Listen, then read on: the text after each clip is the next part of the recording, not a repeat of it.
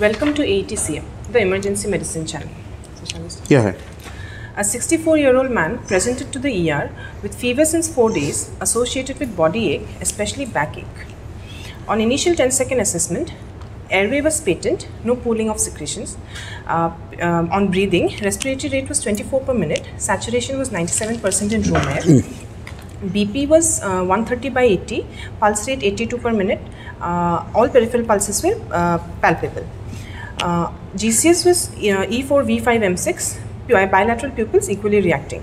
Temperature was 98 degree Fahrenheit and GRBS was 120 milligram per deciliter. We had proceeded to adjuncts to primary survey. Okay. So just we'll start dissecting the history. 64-year-old male. Okay. Have come with fever. Fever and body ache. Fever, body ache since how many days? 4 days. Okay. So on assessment, A. Airway was patent. Patent. No pooling of secretion. B also. Bilateral air entry. It was equal. Crepitations. Mild crepitations. Minimal crepitations or bilaterally or unilaterally? Bilaterally crepitations are there. Then respiratory rate is 24. Respiratory rate is 24, little bit on the higher side. Then what else he had? Saturation? Saturation was 97 at room. 97% on room air. So fever. He never had any cough, breathlessness. He didn't complain anything. Fever with body ache, especially backache. So that is the complaint that he has. And does he have any comorbidities? No comorbidities. So I want to know where he is coming from, which area, what is his job or anything? He is a farmer. So that is again one important. He is a farmer and his job is very clear. Now 4 days history of fever, breathlessness, no breathlessness, body pain. Okay, you can continue. So, adjuncts to the primary survey, we did a CBC CRP point of care. Total count was 6.4, hemoglobin 8.2, CRP was 170 and platelet counts 35,000. Okay. Then we did a VBG also. VBG showed metabolic acidosis and creatinine was 4.37. Okay. Bilirubin was 7.8. Sodium potassium. Bilirubin is 7.8. Okay, that's again very important. Okay. And sodium potassium was within normal limits. Okay. 3.1 was potassium, a little bit low. Potassium was 3.1, sorry, and sodium was 132. Oh, 32. Okay, so that's it. So we have, we'll now have a little bit of information more. So a farmer, so that is very important. A farmer coming to you with fever, body pain, back pain. Next thing that you have on examination, you have found jaundice. Yes. A little bit of jaundice is there. Ictus was present. Then you had bilateral minimal crepitations were there. And you have gotten, why are you not saying it is a pneumonia? Why it can be pneumonia? Can it be pneumonia? Yes, it can be pneumonia. Why? But I am very sure I am saying it is not a pneumonia. He never had any respiratory symptoms. Then you can argue, you can tell me whether it is an atypical pneumonia. Yeah. A typical pneumonia, yes, it can have, but a typical pneumonia presentation, a viral pneumonia can present like this. I am not denying the fact any viral prodromes, you can have fever, body pain, all those things can be there. Maybe breathlessness, they are not noticing it. They don't, but some respiratory, upper respiratory symptoms they used to have, but to start off with or something. But here he never had any respiratory symptoms at all. So that is one thing that we can rule it out as probably we are dealing out a respiratory infection. Then some sort of sepsis is evident. That is for evident with organ dysfunctions. So that is for clear. So what are the organs that is involved? One thing we are very clear, we have lung involvement, but it is not to that extent. Only there is some minimal crepitations are there. Then second one, liver is there is liver, definitely you have finding jaundice for this patient. Third thing, kidney involvement is there. And fourth one, no, hematological system. You have thrombocytopenia is also there. So with this in background, you have probably having a patient with, we can easily call it as sepsis. We can name it as sepsis with organ dysfunction, multi-organ dysfunction. That is what the picture is all about. So where all you can get this sort of a picture, specifically from this background, what any sepsis can produce this, but in particular to this patient with this risk factors and all those things, with this risk factors, where all you will get is primarily what you have to say is leptospirosis. Not just leptospirosis, he has gone to Weils disease. So he has gone into all the manifestations of the inflammatory phase, manifestation of organ dysfunction of all the major organ system. We can call it as Weils disease. So what lab parameters, all derangements we can anticipate because of this. So why there is an bilateral capitation that you are getting? Because it can be due to ARDS development. I will not say it as ARDS as such. The patient is going for an probably lung injury has happened and he might go into an ARDS. Another common thing, the patient is supposedly coming and telling hemoptysis. That is pulmonary. You have to think in terms of pulmonary alveolar hemorrhage. So that is again one thing important that you need to, they will not have any other respiratory, maybe they will be tachypneic. That is because of the acidosis whatever they are having. So metabolic acidosis, because of that they can have tachypnea. You see the respiratory rate was 24. What was the blood gas? Can you read out the blood gas value? Yes, sir. pH was 7.35. Okay. PCO2 35, but bicarbonate was 18.3. So, for VBG. So okay, VBG is fine. 18 bicarbonate. What is the expected PCO2? 18 into 1.5. 18 into 1.5. Plus 8. So what is it? 18 into 1.5. 18 into 1.5. 18 plus 8, 28.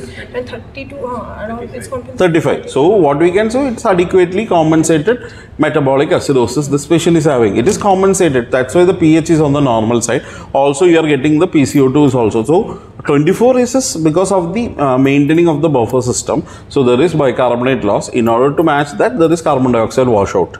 So that is the reason why he is having that tachypnea. So and maybe acute lung injury is not causing that much amount of tachypnea also. We cannot say that it is not primarily due to acute lung injury. It can be of both. But here when you look at it, it's adequately compensated and there is no hypoxia as such. So what will be the normal, for example, for you, when you are, what is the trigger for you to have a tachypnea? For a normal individual. For a normal individual, what is our respiratory centers, how they have been designed? For a normal person. Sensitive to carbon dioxide. We are sensitive more to carbon dioxide. But when you compare to COPD patient, they are more sensitive to hypoxia. So basically that is why when in patient coming with COPD, we are telling don't kill the hypoxia. Little bit of hypoxia, let it be there. That is a drive for them to breathe. For a normal individual, it is a carbon dioxide. For an hypoxic, for a COPD patient, they will have this chronic hypercarbia. So hypoxia is the drive for them to breathe. So with this background, you have got a patient. We are not very sure because we have got organ dysfunction with sepsis. So like you do for any patient that is coming to ER with sepsis, what are the first 3 to 6 things that you need to do in this patient also? So can you elaborate? Don't tell me, don't look at the book, you can tell me. What are the things that you wanted to do? Simple. We started on an antibiotic. No. What is the first thing? Measure the lactate. That is the first thing. What is the lactate? 1.9. So since lactase is normal, it is okay. 1.9 means he is going for hyperlactemia. Above 2, you can call it as hyperlactemia. So when there is that also, after like 3-4 lactate and all, there will be acidosis also, lactic acidosis also. Then why there should be a lactic acidosis for this patient? What are the reasons why he can have a lactic acidosis for this patient? Hypoperfusion, like if he goes into shock, like we might anticipate. Imagine that this patient is not having hypotension and his lactate is 6. Metabolic acidosis. Yo, that's what. What is the reason for lactic acidosis? Sepsis. Why sepsis? What will happen in sepsis? No, I am telling you, this patient is having a normal blood pressure, but his lactate is 6. Reduced clearance, okay, maybe down the line I will put that as 1. But what is the primary reason in sepsis to cause lactic acidosis? Liver injury can again delay the lactate clearance. So that can be, but it's not in this patient or any patient with sepsis for that matter. Microbes creating. No, what is the mechanism of lactic acidosis in basically in sepsis? That mitochondrial dysfunction. So that is the most important thing. This toxin can go and cause destruction in the mitochondria. So that is the one thing. Lactate doesn't mean that it is due to hypoperfusion. It can be due to the direct sepsis. The toxins can go and damage the mitochondria, and as a result also you can have lactic acidosis. So sepsis, if it is a plain sepsis, one reason can be this, and whether it is associated septic shock, it can be due to the hypoperfusion, and as you said, lactate clearance will be delayed, so that the lactate buildup will be there for a longer time. Renal failure is also there. This patient has gotten liver failure also. So all those things can attribute to that. Suppose this patient is again coming, which drug that you wanted, I am telling you 6 lactate. What drug you wanted to check in the drug history? This patient don't have any history. Which drug you wanted to check in for? Metformin. Metformin. Obviously, you have to look for any fenformin. Fenformin is bad. Metformin we need to look. If he is a diabetic, then what are the other drugs that can cause lactic acidosis? That is my question. Metformin all will say. And again, I will give you a clue. Imagine that this patient, he's taking a drug since last maybe 5 years. He's taking a drug for 5 years, and if I give, okay, then what are the common lithium? Not very commonly used drug. Then this is also not very commonly used drug. So what are the other drugs that can cause lactic acidosis? Gavani, come on. I will give you one more clue. I will give you. He's on. No, he is on one drug. He is on Septran, that is chlortrimoxazole. He is taking regularly for prophylaxis. It is pneumocystis jirovecii prophylaxis. That is for why we are giving Septran. So who will take Septran? HIV patients will take the Septran. So what are the drugs? Antiretroviral therapy drugs that again can cause lactic acidosis. So those things you should be very much, you should think about drugs that can cause lactic acidosis. Very important is one ART drugs you have to look for, and one is metformin. Then one other drug, what can be there? You are giving adrenaline is supposed to theoretically cause lactate, increase in lactate, but it's theoretically. So these are the common drugs that can cause lactic acidosis. So what are the different types of lactic acidosis? It can be that's what. Type A is because of the hypoxia related causes. Type B is production metabolite. Okay, so carbon monoxide poisoning, where will you keep? Carbon monoxide poisoning. It is hypoxia. It is hypoxia related. So suppose there is no hypoxia also, you can still have lactic acidosis. So that's what we were discussing. So one important thing, you said lactate is 1.9. So that's why we got into the discussion of lactic acidosis. So measuring the lactate is very important. So once the lactate is high, what are the things that you will do? Hydrate the patient. You have to hydrate the patient if there is evidence of shock. How much hydration you wanted to give in? You said renal failure is there. You said bilateral crepitations are there. So how much hydration wanted to give? What is the recommendation? If the patient is in shock or if there is elevated lactate above 4, you have to give 30 ml per kg of fluid bolus for the next. That it's a fluid bolus that you need to give over 3 hours. Okay, that is a very important thing. What people think is that you need to give it aggressively within 1 hour. The fluid resuscitation and sepsis, you have to give it over the next 3 hours. Or if the patient is deteriorating very much faster, then you need not wait and start noradrenaline straight away. So that is another agent. Can noradrenaline cause increase in lactate? Can noradrenaline cause increase in lactate? It can increase. You are giving noradrenaline for decreasing the lactate, no? Technically, when you look into the drug actions as such, if you are giving very high doses of noradrenaline, very high dose of noradrenaline rather than the therapeutic doses, it can cause. But therapeutically, it should clear the lactate rather than increasing the lactate. So we have to start noradrenaline. So we have one step we have done. We have measure the lactate, then hydration if required. The next important thing is what? Draw blood cultures. Draw blood cultures for any sepsis patient. Then only the thing will come is the broad spectrum antibiotic. So broad spectrum antibiotic, you need to choose accordingly what disease that you wanted to cover. Suppose you are not very sure of what you are planning to treat, then you can start off with any of the broad spectrum, with carbapenem to start off with, or maybe a piperacillin tazobactam, or any of the broad spectrum antibiotics. So these are the four important things that you need to do in for all patients that is coming with sepsis. So what is meant by refractory septic shock? What is the terminology? Refractory septic shock. What is Gamani? Even after 24 hours with... No, I will not wait for 24 hours. With 2 supports. You should have a consensus for this. 2 supports, 1 support, 24 hours. So there is a clear definition for a refractory septic shock. When the patient had hypotension, he had given initial fluid resuscitation, still there is hypotension. You have given your first vasopressor agent and still there is persistence of hypotension, you will call it as refractory septic shock. And what is the thing, why I am asking about refractory septic shock?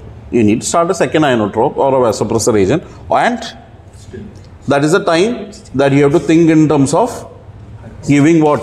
Steroids. So refractory septic shock is the time that you need to think of, okay, whether there is some adrenal suppression that is happening to the patient because of the sepsis. The hypothalamo-pituitary adrenal axis can be deranged and no need to take a serum cortisol level in this group of patient. So that is only when you are suspecting in significant adrenal issues, then you can send for patient with sepsis. There all the circadian rhythm, everything is altered. So no need to take a random cortisol. You can just give them which drug you will choose. You said steroids. Why hydrocortisone? Why not dexamethasone? So mineralocorticoid action. So two drugs that has been recommended, one is hydrocortisone and fludrocortisone. So whichever has got maximum water retention, mineralocorticoid action we should need to choose. So when you come to dexamethasone, it has got less, but it has got very good anti-inflammatory property. So and methylprednisolone, it has got very good anti-inflammatory property. But water retention is best for hydrocortisone and fludrocortisone. So that is the time when you have to think refractory septic shock. So refractory septic shock, 50 mg Q6 hourly, 200 mg. That again one of the commonest doubt in a clinician's mind, whether we need to taper this and stop. Steroids, whenever you are starting for steroids, that is a common doubt in your mind, whether we should taper. Always remember, for such situation, once the sepsis is stopped, you can just stop the steroid. No need of tapering. So like 5 days and all, you can just give this and you can just stop abruptly. There is no problem. So that is one. And who all should receiving a tapering dose? Whenever you are giving a steroid for more than 2 weeks time.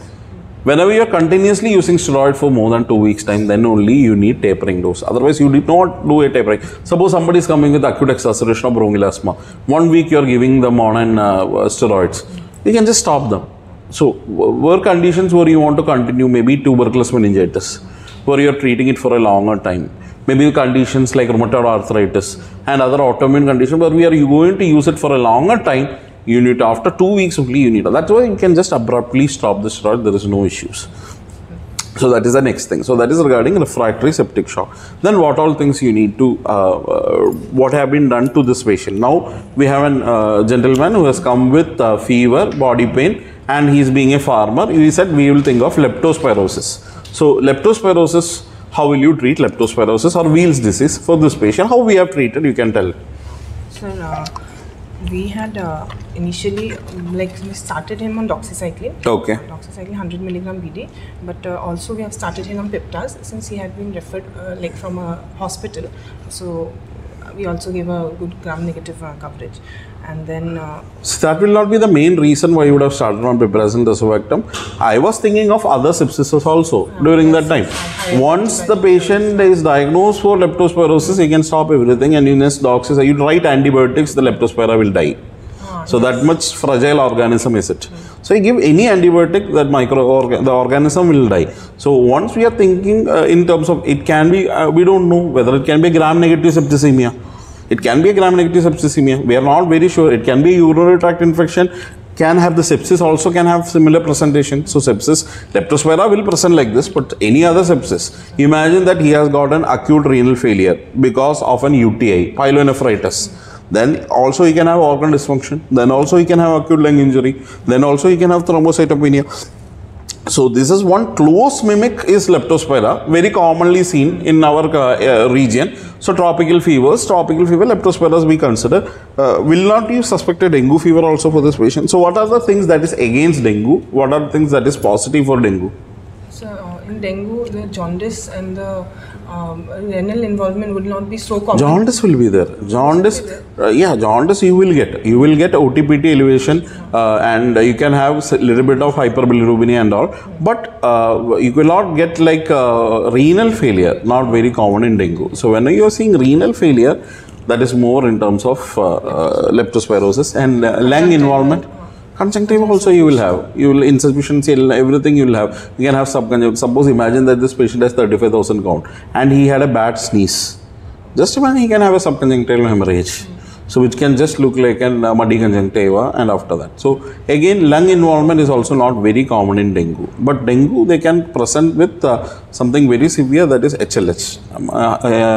macrophage activation syndrome sort of a picture, where you can have very high bilirubins. You can have like 16, 18 bilirubins, OTPT very high. So all those things can also be present. But liver failure will be there, but you have to, but never renal and lung involvement is rare. Unless and until the patient has gone into hemorrhagic fever and all, he can have similarly like pulmonary alveolar hemorrhage, and maybe secondary to some other reason the patient can develop renal failure, but that is rare in dengue. But that is how you have to differentiate. So you said you have started him on piperacillin tazobactam and doxycycline. Now we had a suspicion of leptospira. So how did you proceed with diagnosis of leptospira? So this patient is 4 days. So how will you proceed? So for the first week, so we'll send PCR, okay. PCR for leptospira. We can also do urine for dark field microscopy, but we have done for PCR. Why urine dark field microscopy is not done? Why urine field dark field? You have to run to the lab with the urine sample. You have to run to the lab, and dark field microscopy should be available. Within short span of time, that urine sample should be evaluated for a spirochete. By the time it will die, we will not be able to see. So that is why it is not a preferred investigation. So now everywhere you ask, PCR has come. So you can do PCR testing for leptospira. So the initial maybe early phase itself, within 1 to 3 days, the PCR will be positive. And what will be the other test? After 1 week's time, you can go for the IgM, but never in the first week. Only after first week, you need to go for IgM. So that is how we have to diagnose. Can we culture leptospira? Normal blood culture, they won't grow, but they have to specifically ask for a different medium, EMJH medium. I don't remember the exact name. So that is the long back microbiology knowledge what I am telling. EMJH medium is what they will use it for growing this leptospira. So that's it. So how will be the patient, how the patient can, whether how improve or deteriorate, whether you need to give steroids to this patient? Any role for steroids? Steroids can be given. No, can be given, cannot be given, you should not give. Role of steroids. If yes, where you have to give? I have told you septic shock. Refractory septic shock, definitely it is indicated. Where all you can try steroids, or you can be given as per your terminology. Vasculitis, if they causes any vasculitis. See, when in an early phase, there has been a little bit of studies, early phase of acute lung injuries, there has been found to be some effectiveness of giving, like in your ARDS. Early phase, inflammatory phase, you can give. No, not after the patient is going for a full-flown ARDS or something. But before that, that inflammatory phase, there might be some benefit. There might be. But still, there are not very good clarity on this. But routinely, steroids are not recommended. Unless and until you have some other pressing indications like refractory septic shock, maybe a Weils associated with it, whether your normal nebulization is not working, at that time you can start. But otherwise there is no asset. But vasculitic phase, there is a role, but we don't know when that phase is exactly going to happen. So to time it, maybe the first 48 to 72 hours will be the timing where those phases will happen, and maybe you can give a shot of steroid or any steroid for that matter, which has got very good anti-inflammatory properties. So that is the thing that you need to remember. And how the patient usually progress? Weils disease. It is one of the diseases that has got very bad mortality rate. If it is not recognized and not been treated, and already the complication develops, it has got very bad mortality rate. So the most important, what are the treatment aspects other than it is supportive? Definitely it is supportive. Most importantly, this group of patients, they have got acute renal failure. Okay, it is acute renal failure. As you said, it is acute tubular necrosis. But the problem is that it is pretty fast it will happen. So what will happen is that their acidosis and all, they will start deteriorating very quickly, and even like 12 hours or 24 hours of oliguria, this patient can go into significant volume overload, and the patient can have further worsening of acidosis, and maybe sudden cardiac arrest can happen. So what we had seen, this group of patients should be dialyzed much earlier. Much earlier. We should not wait, especially leptospirosis.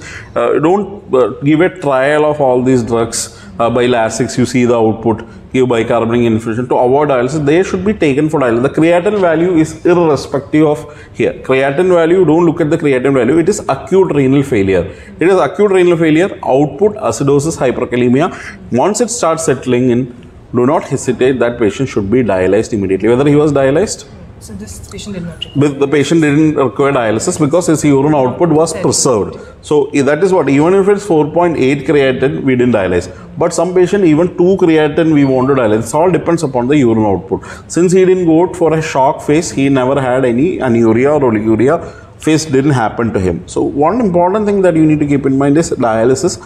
Don't ever, because this is what are the clues that you will have to dialysis? Severe acidosis. The patient is pain, the compensated, the pH is dropping. Do not wait. Call the nephrologist and push them for dialysis immediately. And if you are not dialyzing, the next day you are going to see him in cardiac arrest.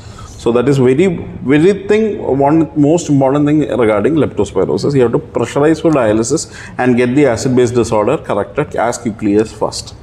That rules hold for all, but in leptospira, what we had seen, they will come if you are not dialyzing it due to some reasons. The patient will. That has been because nobody will tell to you indirectly because they don't want to give a negative data to you. So that is how no studies will be telling this.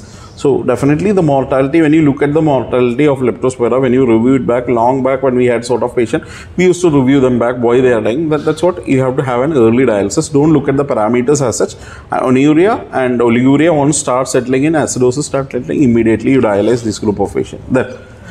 What are the other possibilities? Then what's worst possibility is pulmonary alveolar hemorrhage. Once pulmonary alveolar hemorrhage develops, it's pretty difficult to save the patient. So that is again one of the poor prognostic indicator when you see a patient with leptospirosis. So when you ask me to intubate a patient with leptospira, my deadliest thing is that whether the patient will bleed or not.